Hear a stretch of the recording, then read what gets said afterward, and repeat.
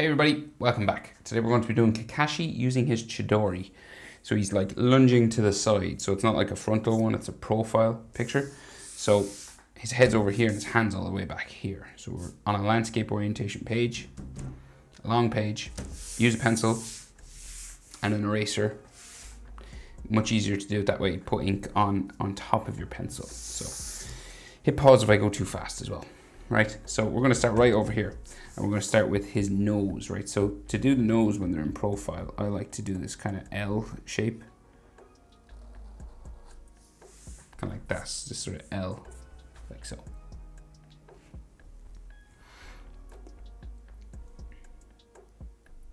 Right, so Kakashi has this gap for his eyes, right? So between the headband and sort of his mask, right? So the mask will come like over this way, and then we've a line just for his brow like that, and then the mask will kind of go back like this. Not the mask, sorry, the headband goes back like so. Okay, so his eye is in this gap, right? So I'll finish the headband going up around here. So I'll just go up sort of like so. And his mask kind of curves back this way. His jaw be in here, right? So the eye then has to be inside here. So the headband goes all the way back this way, right, real long. And we got like some hair, like his hair just in here. So if we get this shape in first, then we can get his eye.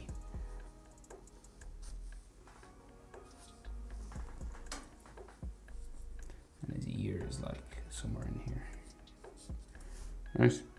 So that's like his sideburn, and then his eye is going to be like in here. Okay, so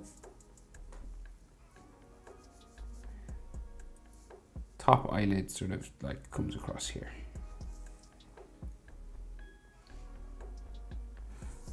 and it'll go curve back down like so, and then his bottom eyelid curves around like that.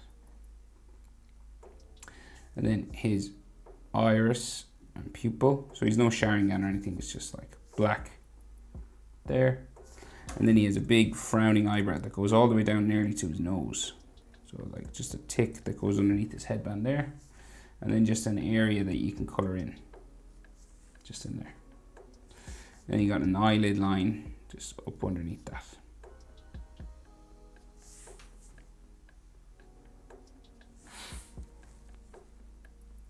Like so, and maybe like a line underneath his eye there. Right, so we'll go down and finish his face. So just underneath his nose here, we got his top lip sticking out, like that. Bottom lip then, down there. And then we'll bring it down for his chin, down to there. And then we'll go in. And then around for his jaw. Now you can join this up to his jaw, or you can just sort of leave a gap. It's kind of up to you. I kind of don't like the eyelid line. I think I need to fix it. Sorry. Right, so I'll try that again. I just need to make it a little bit longer, I think. Most people wouldn't care about this, but I care. Like it probably looks the exact same as it did, but it's just a little bit better.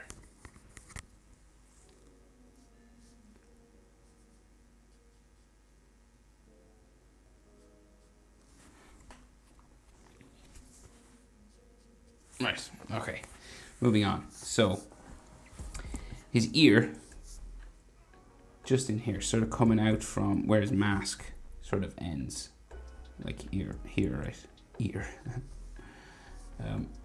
And kind of comes up his earlobe there. The earlobe will come up top of his ear here, back down into there, and then you could have some bone and ligaments, lines and stuff just coming around here. Like that.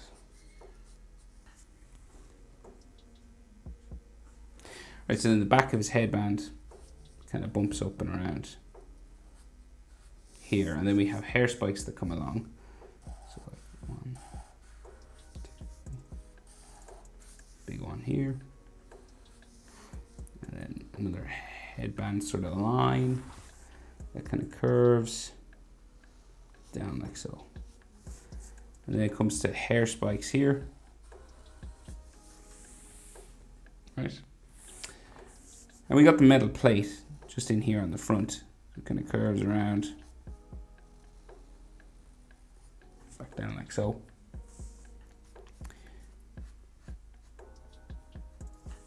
So there.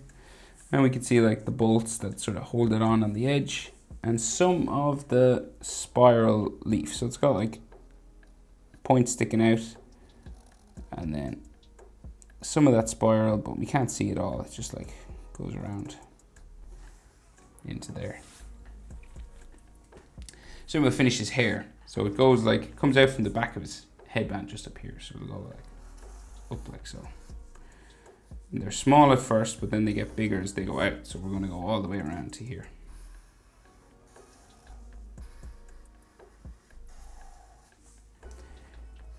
It's kind of pre-Shippuden sort of Kakashi. He's got like that longer kind of hair.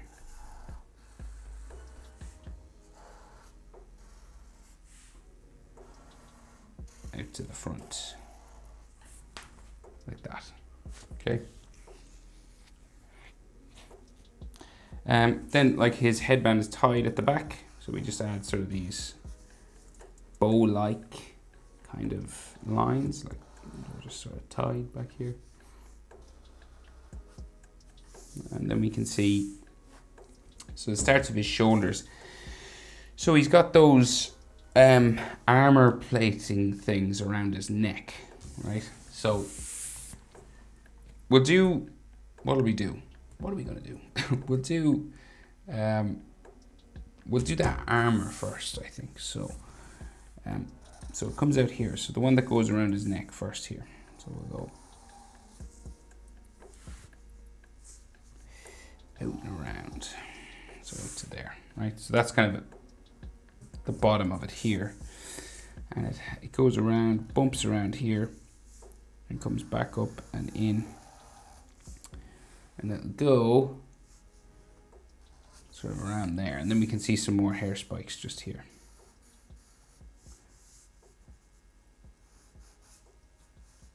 You know, like that. And then it has that line that goes so out from these things. So you're just kind of following the shape up around the back of his head. You do the same thing here again. Right? So they're a particular type of shape, these things.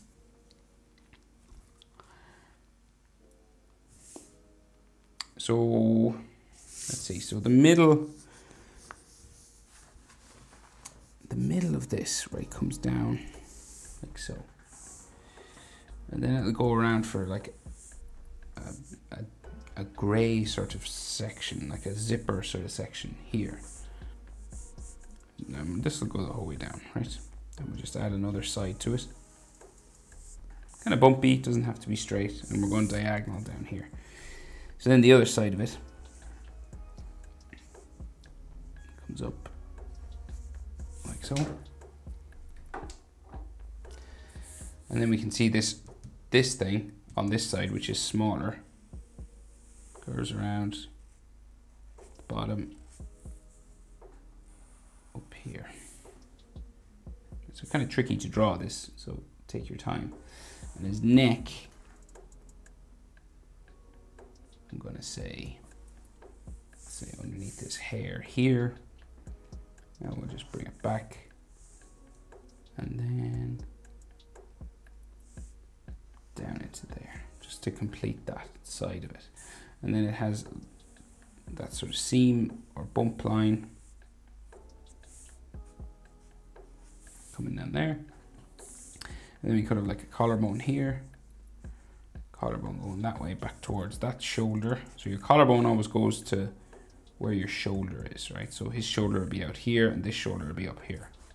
Your collarbone, if you run your finger along it, goes from the center of your throat, sort of at the bottom, all the way to your AC joint on the top of your shoulder. So collarbones are actually handy just to know where everything goes, kind of. That's what I think anyway.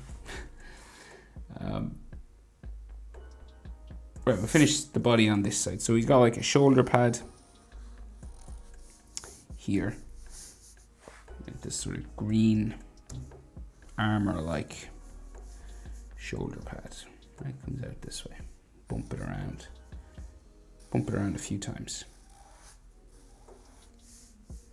Could have like a fold line in there, and then there's like a button down here. And then this has an edge that you just go around the line you drew, just there. And then his arm, his elbow kind of goes off the bottom of my page here. So it'll go like a couple of fold lines down that way. And then we bring that down there. Side of his armor, body, chest area going that way. And then his armpit with his arm, fold lines going that way. Could be some fold lines there as well. That's like the direction of his arm going that way. So next, right, we've another shoulder here. So this shoulder is bigger, this one's smaller, right? So comes out from the top up here.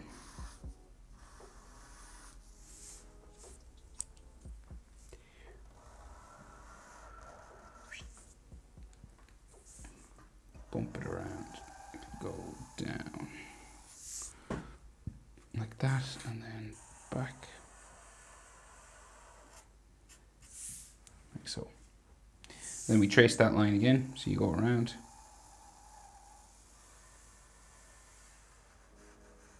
So add a button.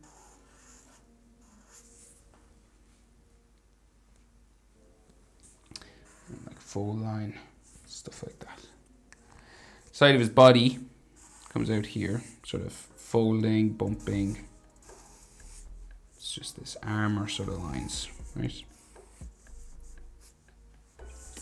And you give him a sort of an edge as well.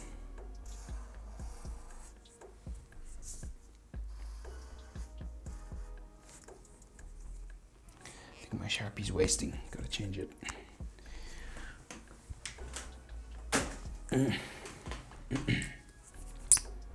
Let's try this one. Right, so he's got pockets here, like box-like sort of pockets. So goes down like in a square direction.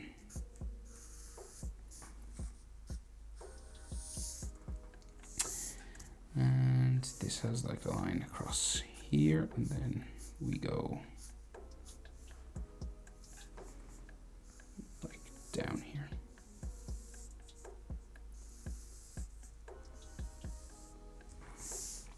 Lines across. You just have to do this roughly. It's not sort of imperative that you get it sort of perfect or anything.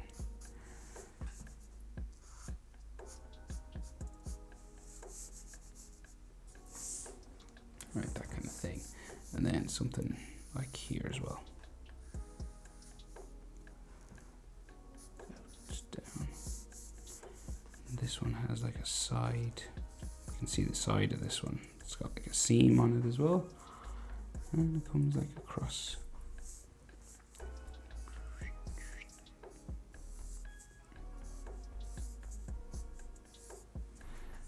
this.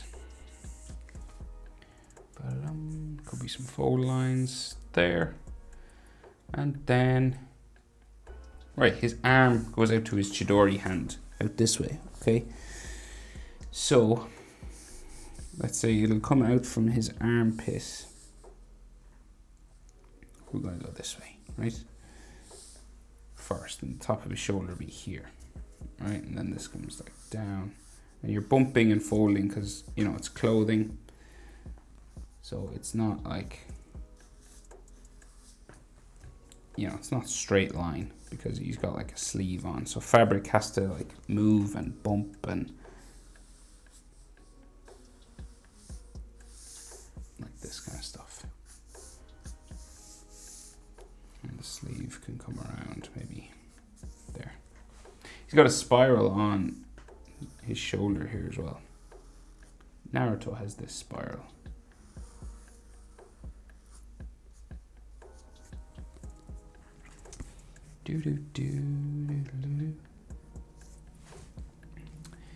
And right, so the hand comes out of the sleeve here. So you just do curve line around like so. Another curve line comes out and around here. And then his thumb comes out like, then we got like bumps and stuff. Right, so and then there's knuckle.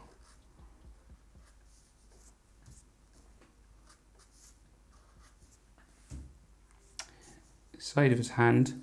So he's making this kind of weird sort of gesture, right? So it's kind of all distorted, and you see the side of his hand here. And then this kind of comes up for his finger.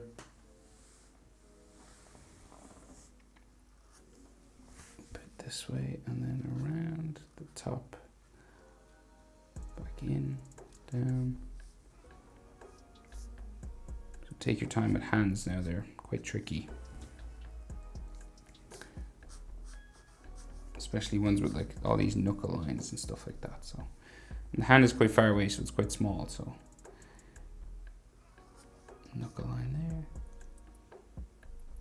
knuckle line up and around, down like so, knuckle here, down to there. We go again. So we go across, up, up, knuckle line there. Blech, gnarly sort of hand. And then his little finger, again, sort of going up this way.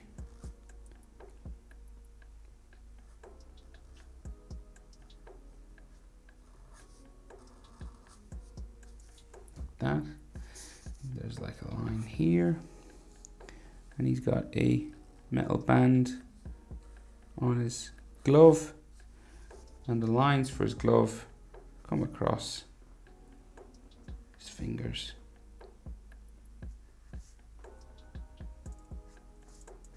That.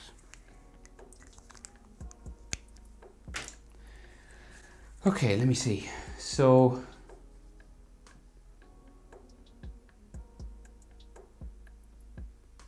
the Chidori lines. So let me see, where is, sorry, I'm just moving pictures. Adjust color. Where is it? Okay, here, I got it like darkened up because it's hard to see.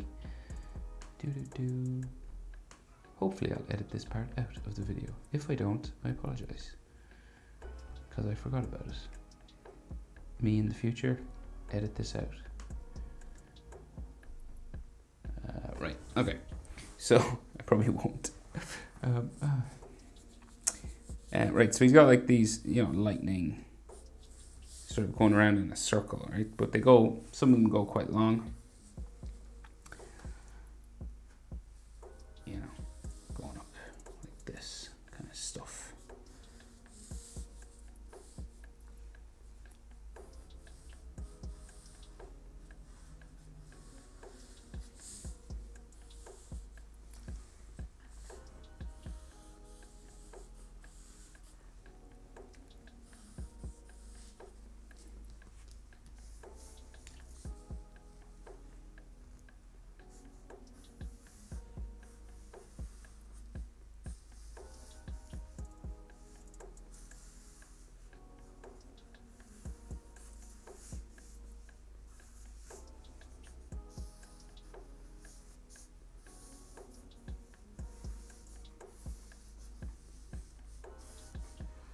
So you can go as far as you want with this stuff now.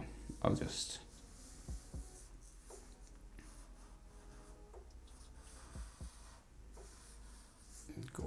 So it's kind of, you're going for like this jaggedy sort of lightning kind of feel. It's more of a feel, I can't describe. So you're just adding these sharp angles and, you know, you're going around in a circle.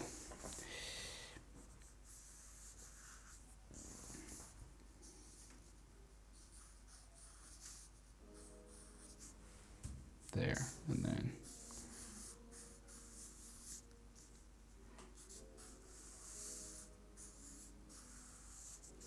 we'll go in behind his body then.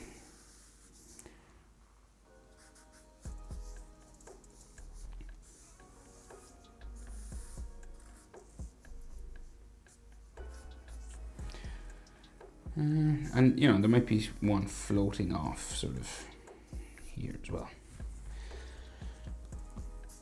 You know, you can add sparks and stuff, but that is the basic idea.